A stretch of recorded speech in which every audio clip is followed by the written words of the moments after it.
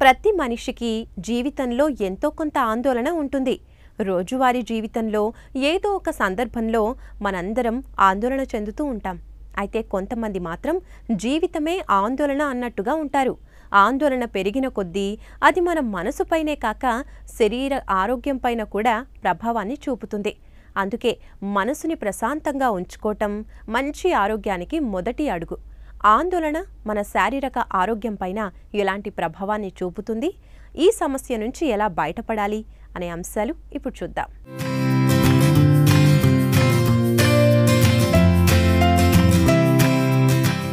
ఆందోళన ఎక్కువగా ఉన్నవారు చిన్న విషయాలకే తీవ్రంగా భయపడుతుంటారు.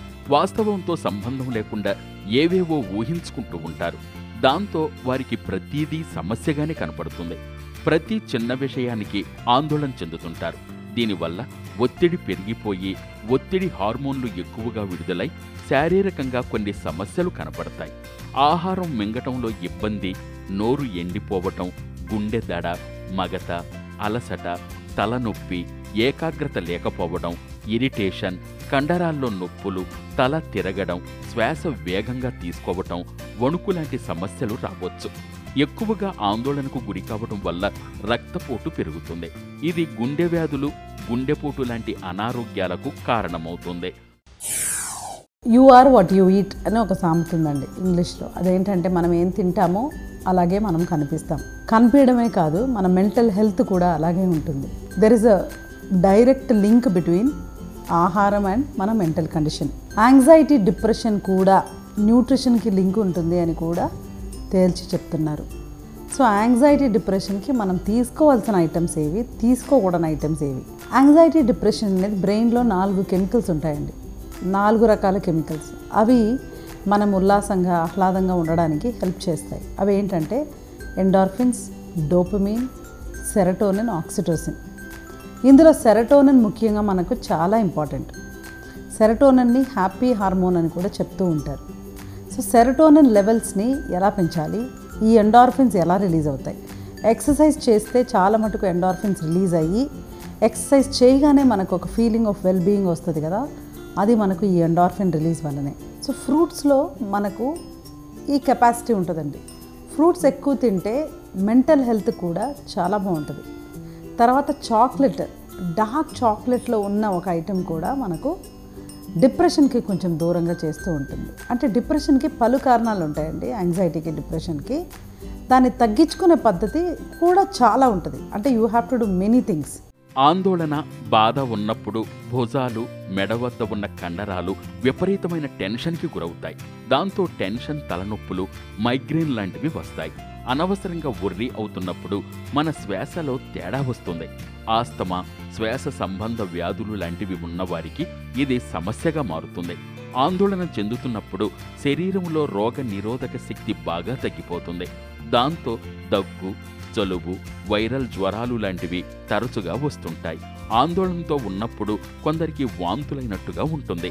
ఇలా తరచుగా జరుగుతుంటే కడుపు నొప్పి, అల్సర్లకు దారితీయవచ్చు. అంతేకాదు, ఎక్కువగా ఆందోళన చెందేవారికి విరేచనాలు కూడా అవుతుంటాయి. ఏ సీజనల్ ఫ్రూట్ దొరికినా అది తీసుకుంటూ ఉండాలి అని. సో ఈ విషయంగా ఒక్క ఫ్రూట్స్ తీసేసుకొని, ఒక అరటిపండు తీసేసుకుంటేనే కూడా మనకు హ్యాపీనెస్ రాదు. మనం డిప్రెషన్ నుంచి దూరంగా ఉండలేం. మనం చేయవలసిన మరో ముఖ్యమైన పని ఎక్సర్సైజ్ అండి. ఎక్సర్సైజ్ చేస్తేనే డిప్రెషన్కి మందు. డ్రగ్ ఫర్ డిప్రెషన్ ఏంటంటే బయట మనకు మార్కెట్లో, మెడికల్ షాప్లో దొరికే మందులు కావండి, ఎక్సర్సైజ్ అండ్ ఫుడ్. ఎందుకంటే ఏ డ్రగ్ కూడా మనం జీవితాంతం వేసుకోలేము కదా. ఎక్సర్సైజ్ అయితే లైఫ్ లాంగ్ చేయగలం కాబట్టి అది ట్రై చేయొచ్చు. సో ఈ షుగర్ అండ్ జంక్ ఫుడ్ ఎక్కువ తీసుకుంటే మీకు ఏమవుతుందంటే ఆ మినిట్, ఆ ఫాలోయింగ్ 5-10 minutes మీకు చాలా బాగుంటుంది, కానీ ఒక ½ an hour వరకు కూడా తర్వాత you will feel very low. ఎందుకంటే బ్లడ్ షుగర్ లెవెల్స్ని ఫ్లక్చువేట్ చేస్తుందండి. తినగానే షుగర్ వల్ల హై అయిపోతుంది బ్లడ్ షుగర్, అప్పుడు మీకు బాగుంటుంది. తర్వాత డ్రాస్టిక్గా డ్రాప్ అయిపోతుంది. అప్పుడు ఏంటంటే మళ్ళీ మనకు యాంగ్జైటీ, డిప్రెషన్ వస్తుంది. సో ఇది మనం ఎప్పుడైనా ఒకసారి తీసుకుంటే ఏం కాదు. అదే రోజు కూడా మనం షుగర్ మీద, జంక్ ఫుడ్ మీద డిపెండ్ అయినప్పుడు ఏమవుతుందంటే అది ఒక బాడీ అలా అలవాటు అయిపోతుంది. ఆ హైకి లోకి అలా అలవాటు అయినప్పుడు బ్రెయిన్ కూడా కొంచెం ఆ లెవెల్స్ అనేవి అప్ అండ్ డౌన్ అవుతూ ఉంటాయి. అప్పుడు మనకు డిప్రెషన్కి, యాంగ్జైటీకి కూడా కారణం ఉండొచ్చు. యాంగ్జైటీ, డిప్రెషన్ రెండు కూడా జెనెటిక్ రీజన్ అనేది ఉండొచ్చండి. బట్ ఏది కూడా జెనెటిక్ అనేది 25%, మిగతా 75% అనేది లైఫ్ స్టైల్. సో ఈ రకమైన పద్ధతులు, ఆహారం మీరు మార్చుకుంటే డెఫినెట్గా that will lead to good health. ఆందోళన ఎక్కువగా ఉన్నవారు తమ జీవనశైలిలో కొన్ని మార్పులు చేసుకోవాలి. రోజు క్రమం తప్పకుండా ఏరోబిక్ వ్యాయామాలు చేస్తుంటే మన శరీరానికి ఒత్తిడిని తట్టుకునే శక్తి పెరుగుతుంది. ఒత్తిడికి గురైన వారు మరీ ఎక్కువ లేదా మరీ తక్కువ ఆహారం తీసుకుంటూ ఉంటారు. ఇది కూడా ఆరోగ్యంపైన ప్రభావం చూపుతుంది. కనుక ఆందోళన ఉన్నవారు ఆహారం విషయంలో జాగ్రత్తగా ఉండాలి. కొంతమంది చేతికి ఒక రబ్బరు బ్యాండును వేసుకుని ఒత్తిడికి గురవుతున్నప్పుడల్లా దాన్ని లాగి వదులుతుంటారు. ధ్యానం, యోగా, శ్వాస వ్యాయామాలు లాంటి రిలాక్సేషన్ పద్ధతుల ద్వారా ఆందోళనని తగ్గించుకునే శక్తి పెరుగుతుంది.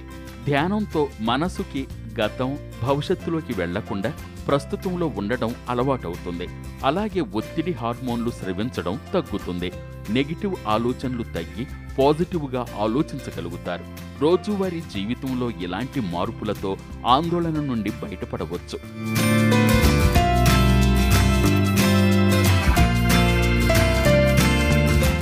ఆందోళన, వర్రీ, భయం, యాంగ్జైటీ పేరేదైనా ఈ పరిస్థితి మానసిక, శారీరక ఆరోగ్యాలను హరించేస్తుంది. ఆందోళన పెరుగుతుందంటే మనలో నెగటివ్ ఆలోచనలు పెరుగుతున్నాయని అర్థం చేసుకోవాలి. ఆందోళన మన శక్తి సామర్థ్యాలను హరించివేస్తుంది. జీవితం మన చేతుల్లో లేదనే భావన కలిగిస్తుంది.